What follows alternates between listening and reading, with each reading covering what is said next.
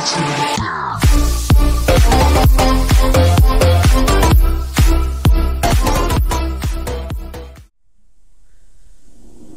was so excited.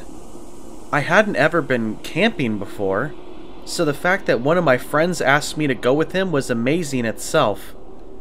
He made plans for 5 other guys to join us as well. The plan was to leave right after classes on Friday evening and drive up to the old abandoned farmhouse, which, in Kansas, aren't too uncommon. This one was special though. Or so I was told by Riley, my friend that had invited me. He said not only was the house quite large and well held together after many years of vacancy, but very few people know about it, so we were almost certain to be unbothered for the weekend. We would stay all Saturday and come back Sunday morning. At about 6 p.m., the last guy, Seth, I think, finally arrived at the cars. We had a white Suburban from Riley and a small Honda van. 4 people rode in the van, while 3 rode in the Suburban. But the Suburban was also full of all of our junk we planned to bring. We left by around 6:30 and drove for nearly an hour before stopping at some burger place to eat a quick super and shift drivers. After another 2 hours drive, we arrived at the farmhouse. The farm area was large, empty, and the fence that used to surround it was all in shambles. The house, however, looked very nice, almost kept. After unpacking most of our things and laying out the blankets on the bed frames still in the house, someone suggested we turn in early so we could go fishing in the morning. Not being a late person myself, I was fine with the idea, and after some work, I got everyone else to agree with me. There was only 3 beds in each of the 2 rooms, so me, Riley, and some other guy I've never met shared one room, and 3 other guys shared the other. A guy named Roy decided to take the torn-up couch downstairs. I had a bit of trouble falling asleep, a bit uneasy about the whole drafty, creepy abandoned house thing, but I eventually dozed off, unable to stay awake any longer. I woke up to the sound of Riley moving all his crap around. When I was able to open my eyes enough to see my phone screen to see what time it was just after 6:30, so I had to hurry if I wanted to catch anything. I rolled out of bed, grabbed some jeans and a jacket, changed as quickly as I could despite my exhaustion, and grabbed one of 3 remaining fishing rods. When I got to the pond, Roy, Riley, and 2 other guys were there. I cast my line in and sat silently, waking up to the rest of them. Over the next hour or so, the other 2 people made their way to the pond, and everyone had woken up a bit more and were chatting about their restless nights. "So which one of you idiots decided to come downstairs last night?" Roy shouted over the other voices. I was expecting someone to laugh and give some excuse, but nobody flinched. "You're not in any trouble, but it was too dark for me to see your face. Whoever it was, for my own curiosity, who the hell was it?" Minutes went by with Roy staring at our faces for any sign of conceal. I decided to speak up and try to figure out who it was. "What did they come down for? Did they sleep down there?" "I don't know. They didn't say anything and I was so tired I dozed back off." "Well, what did they do?" I asked. "I told you. I was tired. All I know is that I saw someone come downstairs, look at me, then I fell back asleep. In fear of getting hit, I held back any further questions." On a positive note of that, Roy packed up and everyone else followed. The fishing was good, and we had plenty to eat for today and tonight. We walked back to the field in front of the farmhouse, let over our jackets, and ran out again. Roy had dug up an old frisbee, so we divided into 2 teams quite sloppily so that we were an uneven pair 4 against 3. We played for maybe an hour when we switched to baseball. Then some guys started playing poker on the grass and I sat out. Some dude I never met, Joel was his name, I believe, came out and sat next to me on the porch steps. "Why didn't anyone wake me up?" he asked clearly, irritated. "I woke up almost and still beat 2 people to the fishing, plus you made it anyways," I responded. "I just woke up a half an hour ago," irritated tone now turning to confusion. "Shut up. You went fishing with us. And I know sure as hell you weren't playing Ultimate Frisbee with us." My tone was clearly angry. "I'm telling you, I just woke up. I didn't even know you were playing Frisbee."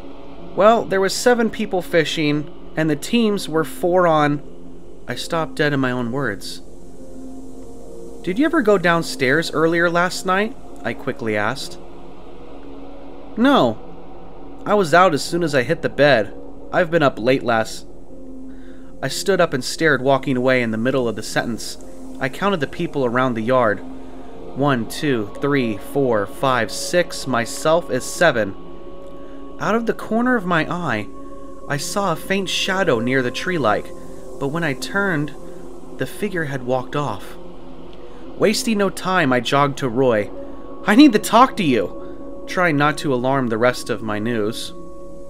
"Okay, speak." Again, wanting to waste no time, I spat out, "I think there's someone else in this farm." He turned to look me dead in the eyes. He shot up from his seat on the grass and dragged me to the Honda van.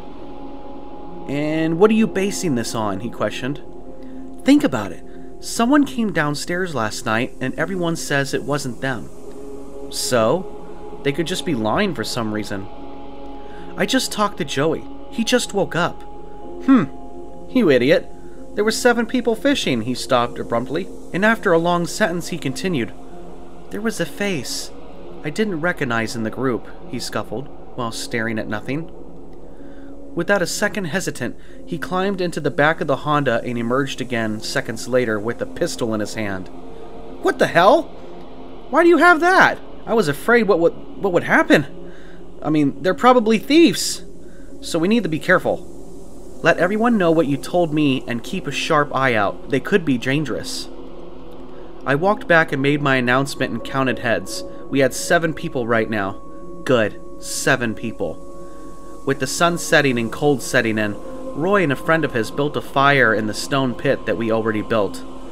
After cooking some fish and everybody munching silently, Roy grabbed me and led me to the van again. He handed me a 6-pack of beer and carried another with his hands.